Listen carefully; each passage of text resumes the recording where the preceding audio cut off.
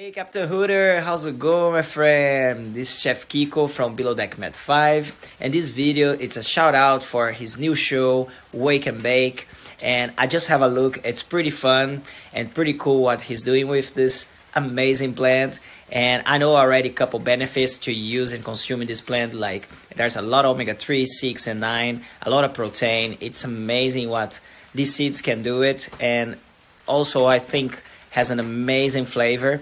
Reminds me like almonds when I use in my cooking, and I really hope you guys have fun watching him, and all the best from Brazil, and cheers. Isa. It's Captain Hooter.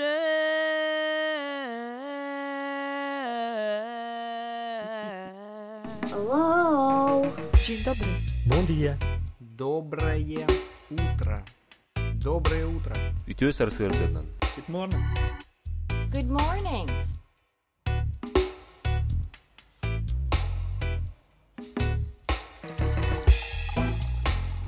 Morning.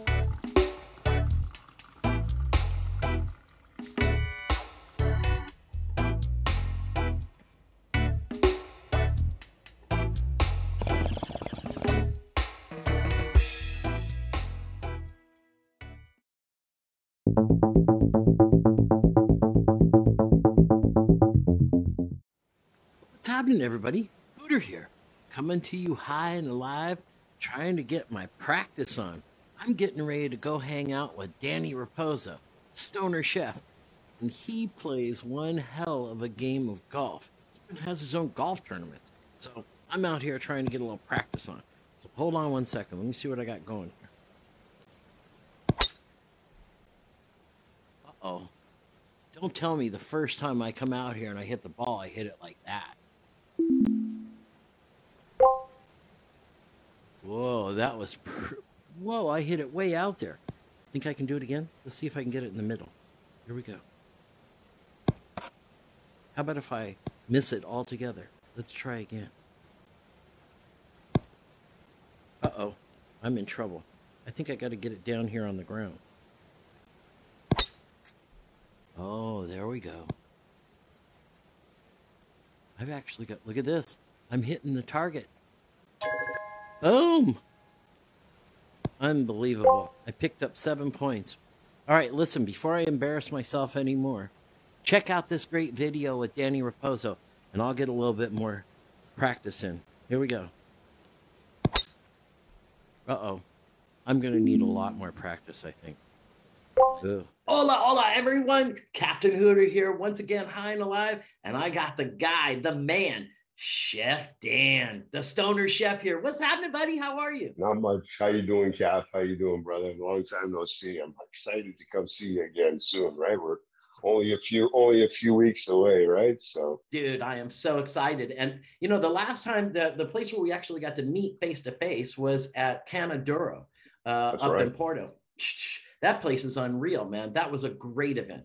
Yeah, that was my first event ever in Portugal, the mainland. We did one out in the Azores in October last year, and then I was invited to Canada, and that's how I got to meet you. I mean, we were friends before, but we never got to meet face to face, right? Yeah. We have some similar friends like Jonathan Hirsch and my boy Kiki that year.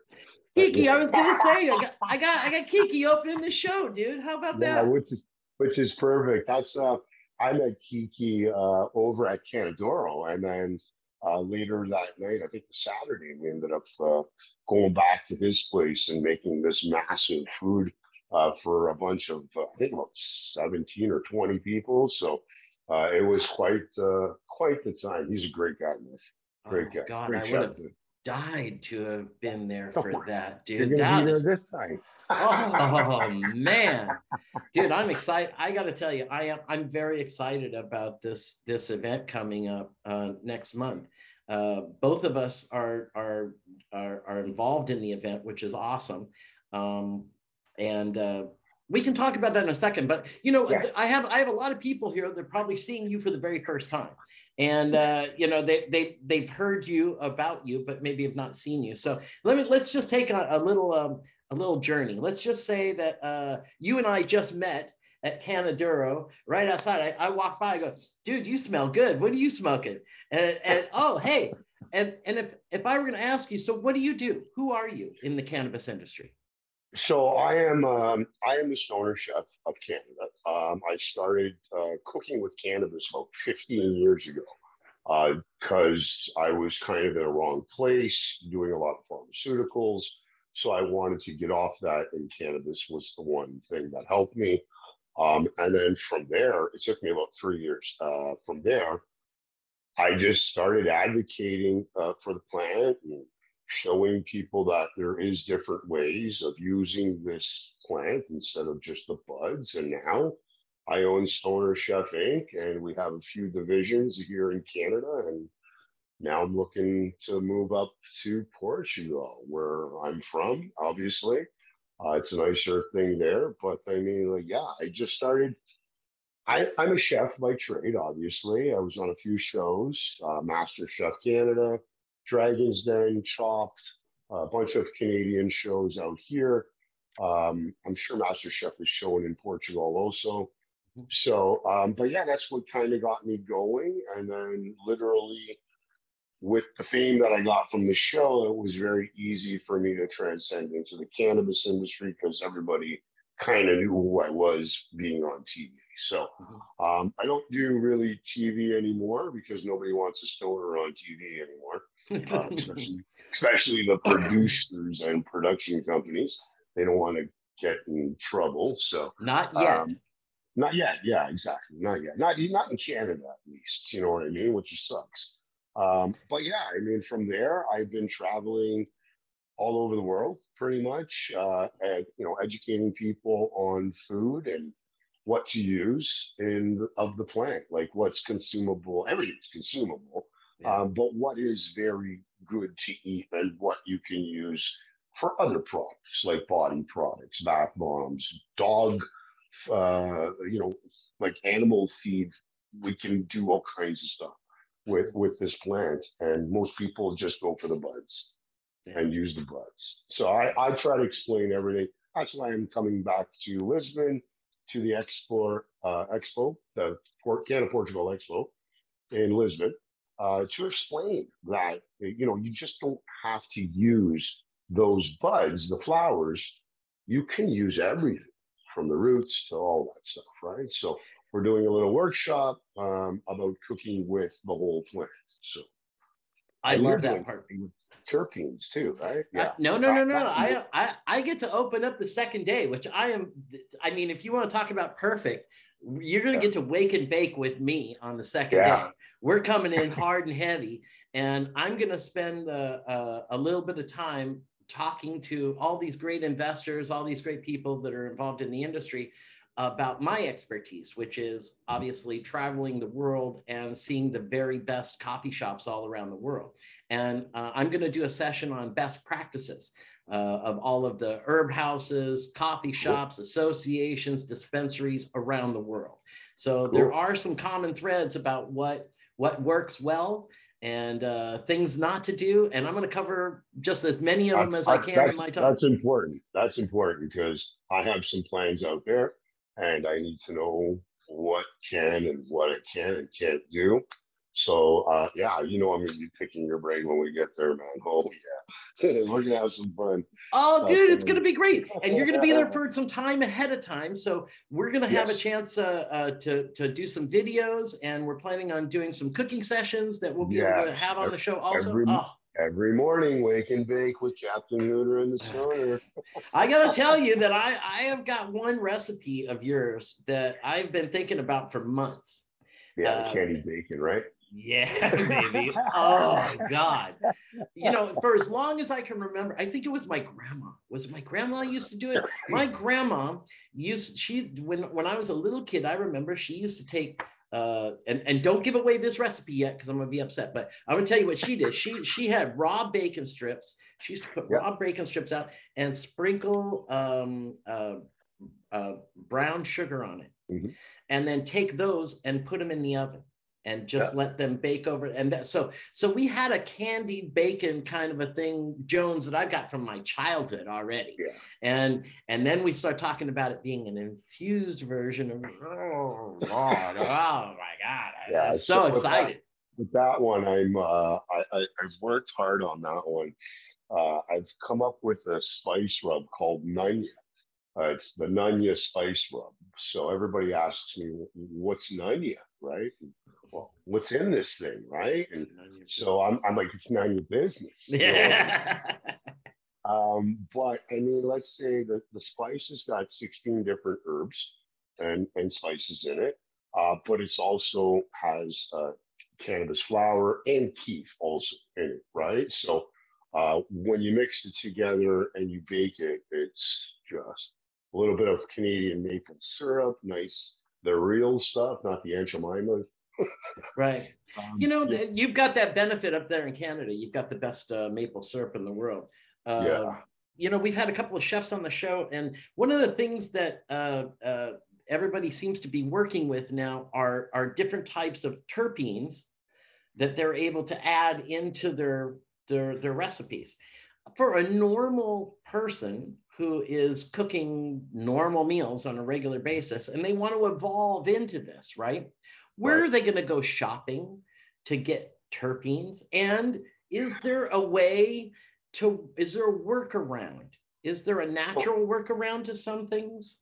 So here in Canada, I mean, I think you can pick up some terpenes just at natural, because there's, the natural, I'm sure there's holistic places out in Portugal that just sell flowers and botanical different things. Because I know in the Azores, there was a health store, and when I walked in, there was a wall full of these beautiful botanical flowers. And I was looking at some of the names, like the pea lotus flower, butterfly flower, the blue butterfly flower. What else was there? The rose, all those terpenes that you can just grab. And it was funny because behind the counter, they had the CBD hemp bottles behind the counter. And it wasn't out till you can grab, but you can grab these botanical flowers that have more of a high than the CBD behind the counter. And I looked at her and I says, there's a lot of active stuff in here that can get you. And she's like, what do you mean? And I'm like, well, there's more of a high here on the flowers than what you got behind the counter. It's kind of mixed up, right? Yeah. So here in Canada, I guess you can get some terpenes. There are terpenes being sold. I don't think they're at the terpene part in the dispensaries yet here, but there are people experimenting. It's in the native dispensaries. They're way ahead of our government dispensaries. Right. So basically, I mean, you can pick them up, and remember, terpenes are a lot stronger than. So I mean, it's just a little bit of a drop that you need, and some of them are aromatic for taste. Like I have a friend which you'll end up meeting at the expo in Lisbon, Hugo, and he is a terpene unbelievable specialist. Like the guy makes unbelievable terpenes, and that guy there is the guy to talk to if you really want. Perfect. Oh, excellent. Well, because I've been trying to shop for things, and like I was watching Brandon Allen, and one of his recipes, and he's able to just grab his little dropper, and there's a drop of limonene. Okay, well, wow. Okay, well, and because I have like my terpene kit, aromatic kit, right? Okay. For an example, I have this one here. Oh, cool. Yeah. Okay, so there's a couple of companies like that down here too that you can open up, and there's like 12 or 15 bottles, right? And it's all different. But those are craft companies. They're right. And this is all for aromatic, and I use it. It's a training for me. It's training. I have to. The older you get, you start to lose your senses of smell and stuff. So I'm trying to close my eyes and smell things and go, okay, beta caryophyllene, got it. And be able to go through them all. But I'd like to have this kit with all of the terpenes in it for cooking. Mm-hmm. right? Why not? Like, I mean, you can add if you can add anything to food, right? As long as you know what you're doing. Sure. So like when I started with the cannabis, same thing.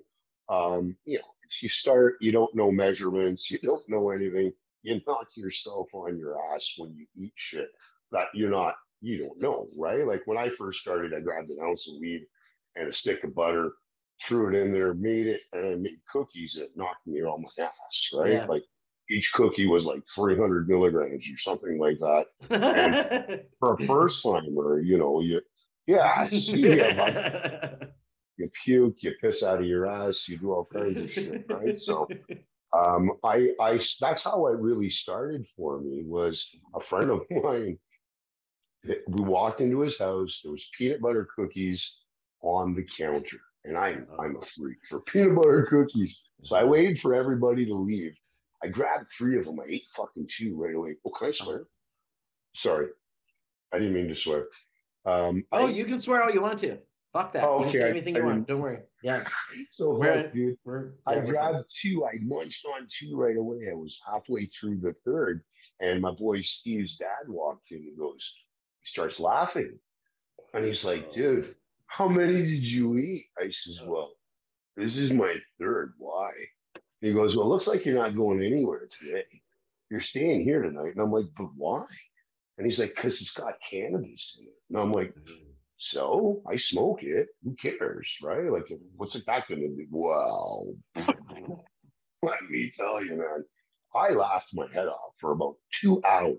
Yeah. My gut, it felt like I did 1,000, like, those gut wrenches things at the gym, and it was burning from laughing so much. Mm-hmm. But then when the others ones hit in, oh, was it horrible? Yeah. I was confused. I didn't know anything.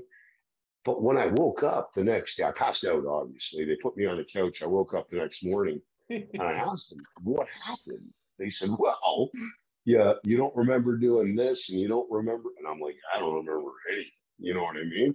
All I know is I got a great sleep. And usually my routine was I'd wake up in the morning, pop my stupid oxycodone and my muscle relaxers, smoke a joint, and drink something or whatever to get me going in the morning. Well, that morning there was no need for any of that shit. Like I felt like amazing. I kind of felt woozy still, but it was like 2 days before I started to take my pills again. So that triggered something in my head. I was like, wow, if I can eat one of these cookies, but yet tone down the milligrams, it could probably help me out on getting off. And that's how it really started for me.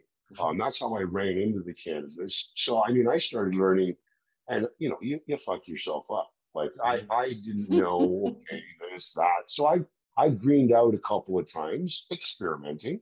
But it took me about 3 years to really get to that limit that is perfect for you, right? You can still function, you can go on to work and drive and do all this stuff. It's very important to find that sweet spot, right? Because you don't want to go out to work and then the next thing you know, you're all eyes rolled back in the head and you're sitting at work and your boss is freaking out at you, right? So, um, but yeah, I mean, for cooking, I started with the buds, obviously, and then I started growing, and then you have all this extra stuff left over, so you start to think, right? Let's experiment. What am I going to do with these sticks and stems? Grind them up. I made tea, right? Mm-hmm.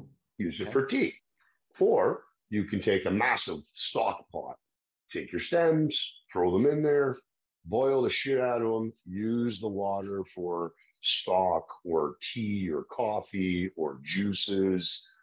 You can use it in gummies, anything that you can add water to for an ingredient or something, right? Can I just stop you right there and just tell you that right now, all the people that are watching this and all the growers that are watching this, you're watching their eyes rolling into their head right now going, how many fucking stems did we throw away? How many stalks? How many of those did we throw away? Absolutely. We threw them in the garbage. Yeah. and they Well, were all usable. that's one of the things that I'm trying to educate people on. The whole plant is usable right from the roots to the top of the plant, right? So, like those are just sticks and stems. After I would boil the shit out of the sticks and stems, they become soft, right? You take them, you put them in a a blender, chop them up or make them into a paste. And then you can use those in topicals, body bath bombs, body creams. So nothing goes to waste. Right. That's the most important thing, right? So just like the roots. So I had a license of 1,000 plants at one point that I can grow at home. So when I had all these plants, It's a big home. yeah. Well, I had a farm, right? So we had it on the farm, but I do have a big house. But yeah, like I mean, literally, I started to when they were ready. What's the first thing you do? Oh, my trees are ready. You go to the bottom where the pot is, and you just snap and cut it. You take the bottom, which is the roots, and you just kind of toss it away. Same thing. Was looking at these roots one day because I like to recycle the soil that I use in my regular garden. So as I'm giving nutrients to my cannabis plants, once they're finished, that soil has all this nutrients and good stuff. I'll just recycle it and put it into my tomato plants, my herbs and stuff like that. And it's got nice nutrients now for those plants to grow, right? So I throw the roots out. And then my boy looked at me and he goes, "Hey, don't you think that's like the brain of the plant?" So it kind of dawned on me. I'm like, hey, you know what? There's like over 200 cannabinoids in this plant. So if you look at the roots, it starts from the roots. It starts from a seed, right? In the roots. So it seeds, goes up to a root, and it becomes this beautiful flower full of medicine. But I look at it that the root is, you got all those strains and stuff, right? I see it that each strain is a different cannabinoid. So Okay. I started to think about, how can I use these roots in something, once again, that I can consume, right? So I started to boil it like I did the sticks and stems and use it as water. And just that alone, when I would use that for drinking water, holy shit, would it calm me right down. Awesome for inflammation, swelling. There's some great stuff in the roots. Then I started to research that you can press the roots, and I have a rosin tech heat press here at home. So I started taking these roots and pressing them for the terpenes that are in them. And let me tell you, you're fucking awesome. Like Dude. you take a little bit of that terpene oil from the roots and just add it on a paper, add your weed to it, and wow, it blows your mind. And we're all throwing these things away. You know what I mean? Like, why? There's so much money. If, for instance, here in Canada, they're not allowed to use any of that shit. It's unreal. So they're taking the buds and anything that's left over, they need to destroy by grinding it with cat litter. So the person who comes to pick it up to put it in the wasteland can't open the back of the garbage and grab whatever's there. Right. So they grind it up with cat litter, so you can't use it at all, and it's going into the ground, into the landfills, right? Why? There's millions of dollars there that we can have and use just for root, sticks, stems, leaves, instead of just the buds. Like the fan leaves, the big fan leaves, I use everything. So those big fan leaves, I love them. I dehydrate them, and I turn them into fan flour. I call it cannabis flour.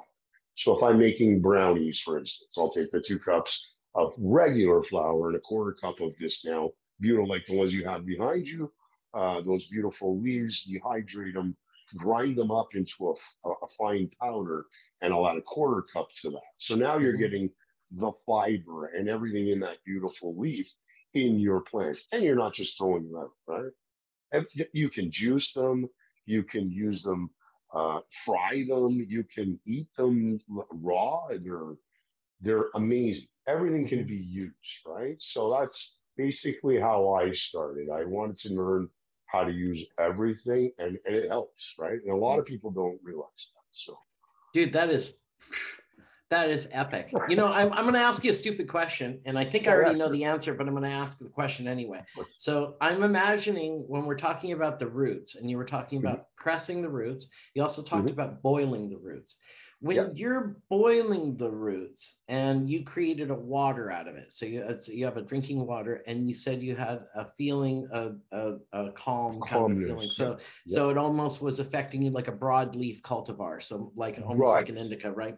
So it's with the roots, do you see a differentiation between effects related to what type of species it was? So if it was a sativa plant and you boil the sativa Yeah, roots, are you having yeah. sativa type of effects with the water or with other things?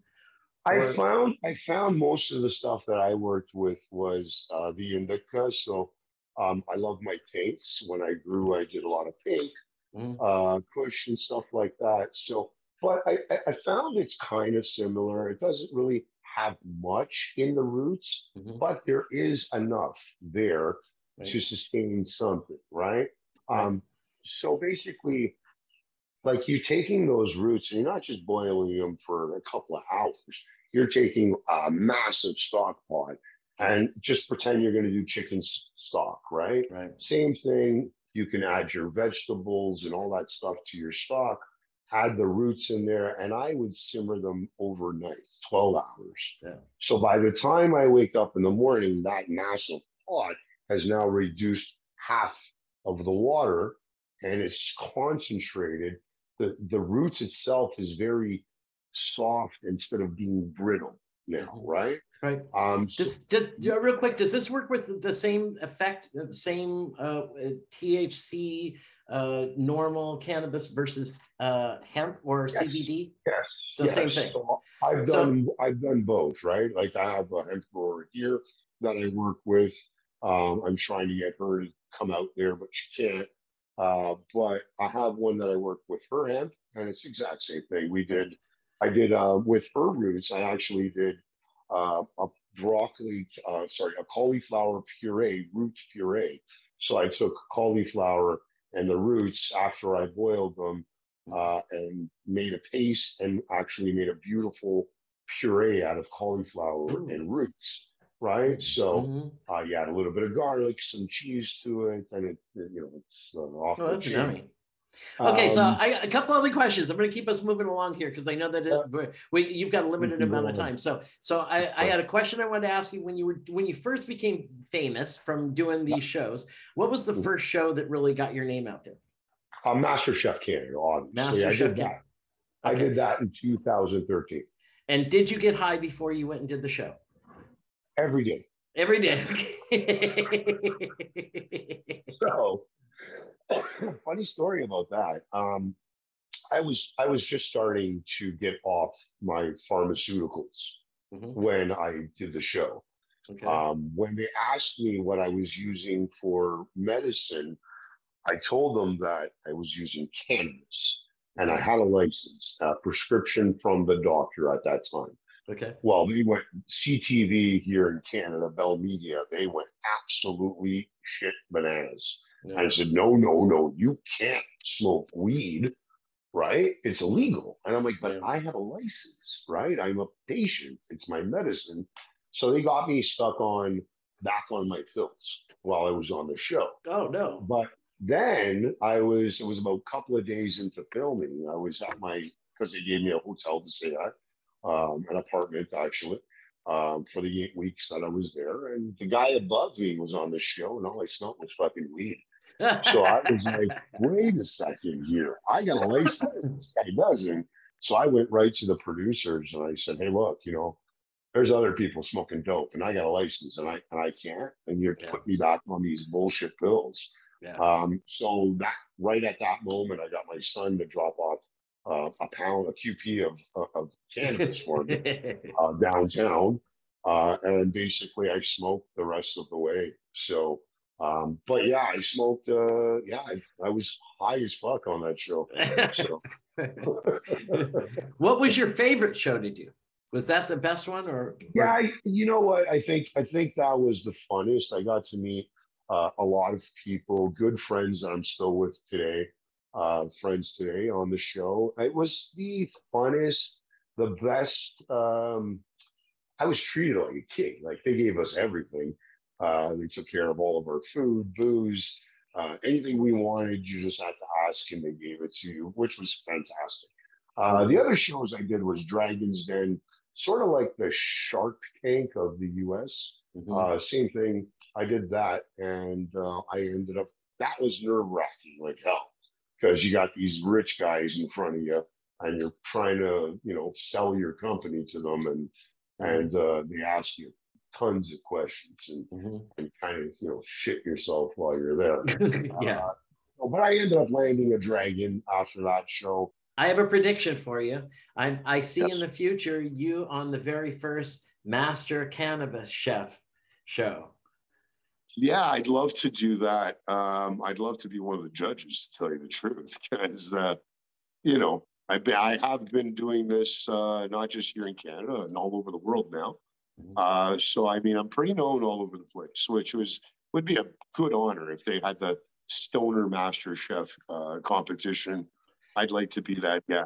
You know what I Yeah. mean? So, Well, but you definitely have the recognition. When I was that was when you came into Canaduro, the crowds yep, parted for you, and everybody knew who you were, and that was awesome. It's like you made you an got to entrance make an like nobody's entrance, business. right? Yeah, baby. You were styling too. You had that all going on. I had no Nice. idea though you were going out with Kiko and the kids later, man. That would have been I would have Yes, made some I know. change. But this time when we're there, I'm there for a week, right? So Yeah. I'm gonna be teaching you all kinds of stuff. We're Oh, gonna be going live, right, on the Wake yeah, and Bake in the absolutely. mornings. Yeah, we're gonna stream So one live. yeah, we'll be doing different every day. We'll be doing something different. I'm there for a week with you, so I'm planning on doing some cooking with you, with Kiku, with Mila. Mila, the hash queen's Mila, going to be with yeah, us. Yes. I'm super excited to meet her. Oh, dude, And I have she's like Umberto. butter. She is one of the yeah, yeah. He's another one. He's actually one of the growers there in Lisbon, right? Umberto. Well, right. No, could you tell me more about him? Because you mentioned him before. I don't know So that much about Umberto, him. I think he's the president of the hemp association of Portugal, right? So he's an actual grower, a licensed producer in Lisbon, and his plants are unbelievable. Like he's setting the stage for all of us. You know what I mean? He's gone through all the bullshit and all that crap out there, and he's pushing for the freedom of this plant. Along with my partner, Graça Castanho, which is the one of the top university professors at the University of Azores. She's also one of the top 25 women in the world to listen to, because this lady is one of the smartest ladies I've ever met. And she's really powerful in Lisbon, Portugal, and around the areas, because she's ran for presidency of Portugal back in 2016, I believe it was. And she made some really big noise by having the first woman run for presidency of Portugal. That was her.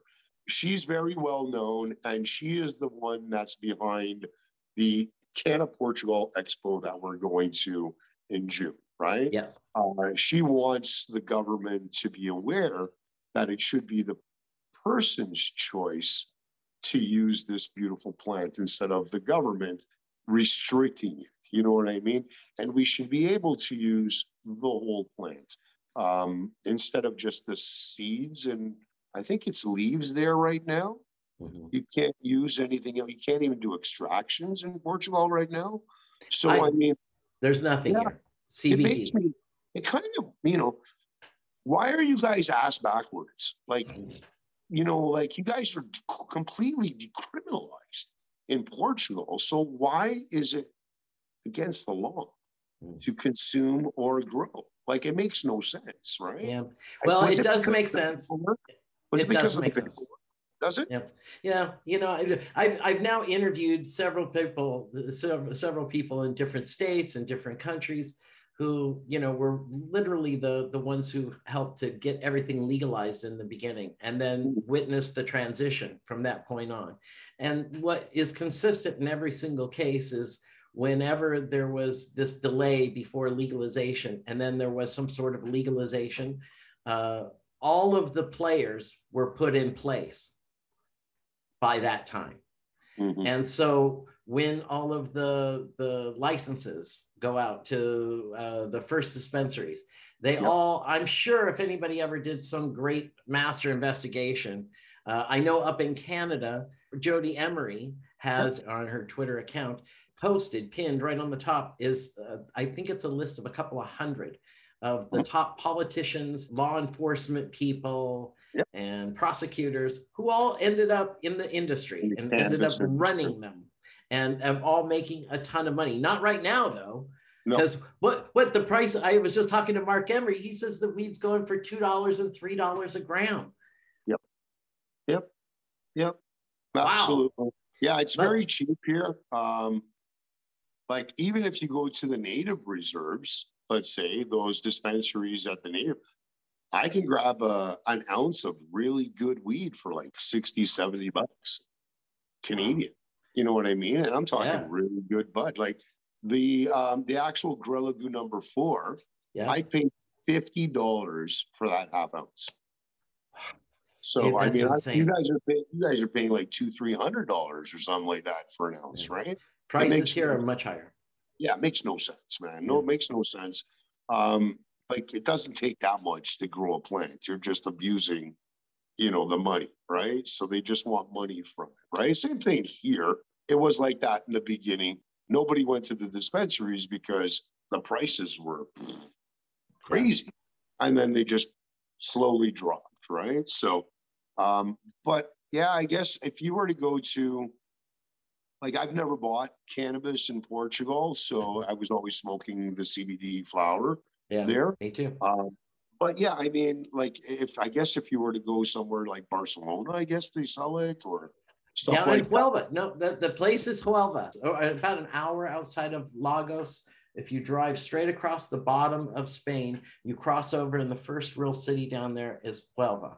And I've been to four or five of their different associations and become proud and happy members. And they are all wonderful setups, and everyone and several of them just as cool as any of the best ones that I've been to in Barcelona, which is still the benchmark, really. The real impressive spots are all in Barcelona at the moment.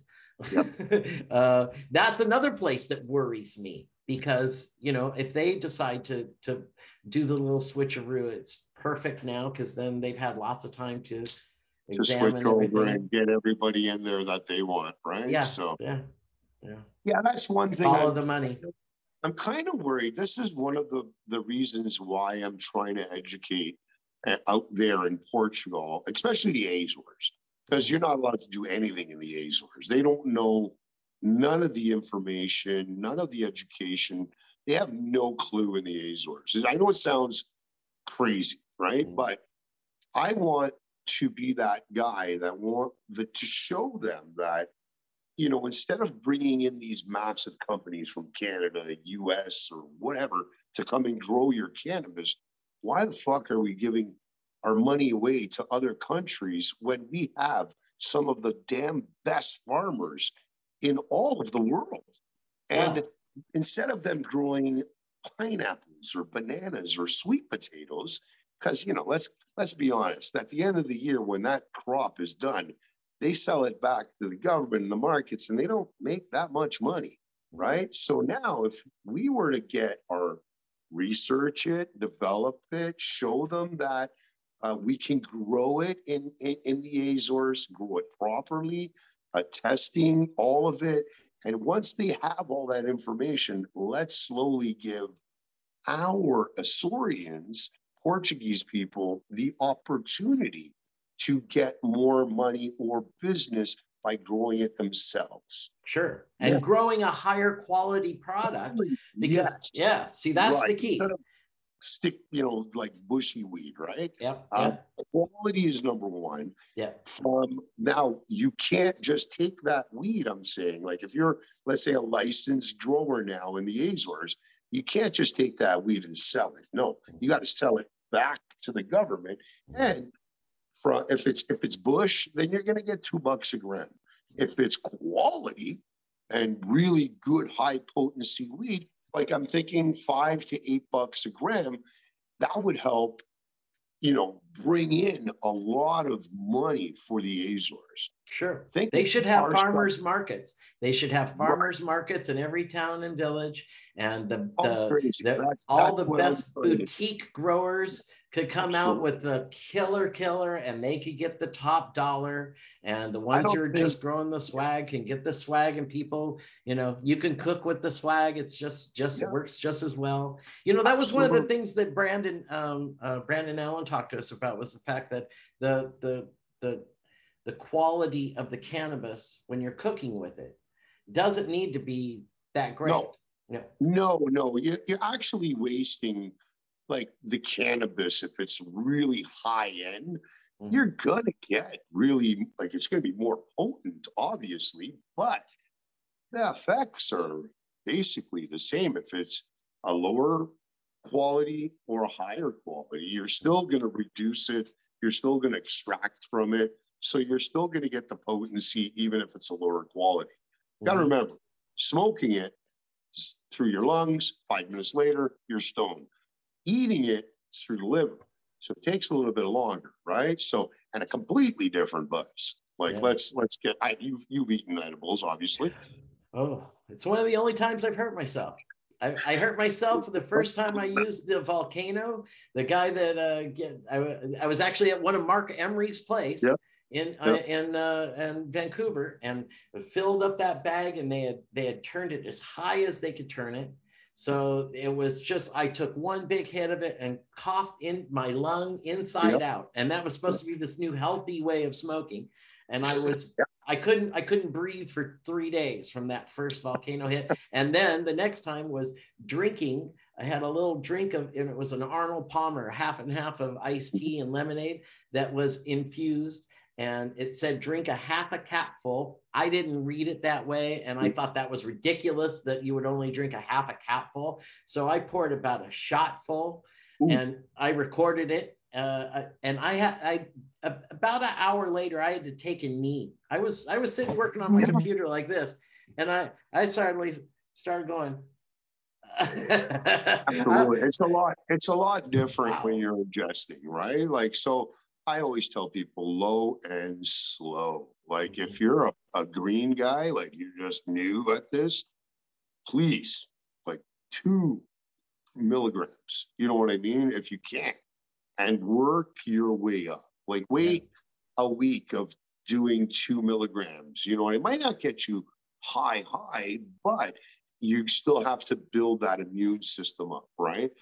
Just don't jump into like 20 milligrams or 50 milligrams your first time, right? So, because it'll knock you on your ass hard, right? And that'll turn a lot of people off also. If they go to consume something that is too much for them, they go through the greening out process and they hate the feeling, they'll never do that again, right? Yeah. So education is very key, right? You got to show them that, you can't do it like this. You got to slowly work your way up, right? So, but getting back to the Portuguese government, letting us grow, can you imagine? You're not familiar with the islands, right? The 9 islands, right? Yeah. So can you imagine? San Miguel is the biggest island, I believe, and the most populated. Can you imagine now a company such as Afria or something like that in Canada goes to this little island and decides to put a million square foot place on there? How pretty is that going to be when you're flying in the airport and the airplane and you see the island and there's this massive facility on such a small little island? You know what I mean? Mm-hmm. And where's all that money going to go to them? Not the government of of Portugal. They're going to get their money, of course, but most of the money will be turned into for Afria, right? So I don't want that. I rather have the small boutique growers, like you were saying. The smaller guys, you're only allowed to grow so much per year, and that's it, right? So now it gives an opportunity for other farmers. We can have 1,000 farmers, doing top quality cannabis around the world. And we could be one of the top people in the world, or countries in the world for cannabis, right? Just like that. Just like that. And then the money comes in.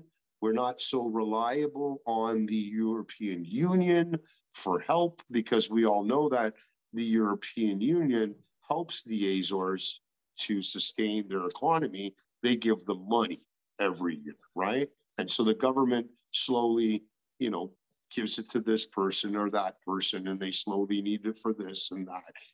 Maybe if we were to do this, we wouldn't need that money anymore, because we've made so much money growing some of the top cannabis or hemp in the world that people are coming to us and we're making money from it. I'm getting phone calls like crazy. Okay. Well, listen, my friend. Yeah, we're going to do this again. We're going to be doing a bunch during the event. The event happens on the 18th and 19th of June. It's in Lisbon. It's Canada, Portugal, 2022. The title of the conference is On the Right Side of History, which I think is really cool. And again, both of us are going to be there. We're both doing different programs, different sessions. I'm very excited to be part of this, and I can't wait to meet everybody. And we're going to wake and bake properly there. Every day, for sure. brother, every day. Okay. Anyway, I'm not a boogie. I'm sorry. No. I love you, my buddy. Hugs Peace, and kisses. brother. I'll see you soon. I'll see you in probably 25 days. I'll see you. There it is. Fantastic. I'm not going to eat until you get there, because I'm going to be starving. You're going to be skinny by the time you fucking get there, bro. That's it. Peace, brother. You, man. Okay. I'll see you soon. Peace. Ciao, Peace man. out. Wasn't that a great interview? I can't wait to hang out with Danny next month at Canada, Portugal. It's going to be fantastic. All right, here we go. I just need a little more muscle on it. Here we go. Oh, yeah, that's what I'm talking about right there. That's the one. That's it. Come on. Yes! Thank you very much. Thank you. Thank you so much. All right, everybody. Thanks for watching our interview today, and we will see you on Saturday with part 2 of Mark Emery. It's going to be fantastic. I'll see you all on Saturday. Bye. One more shot for the money. Here we go.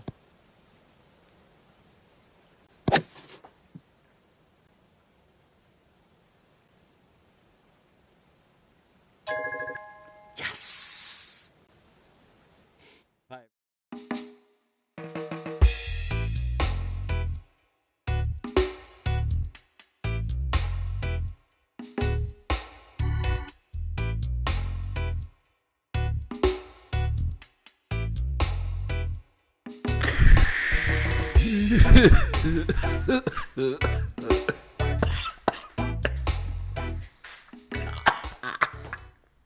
It's Captain Hooter.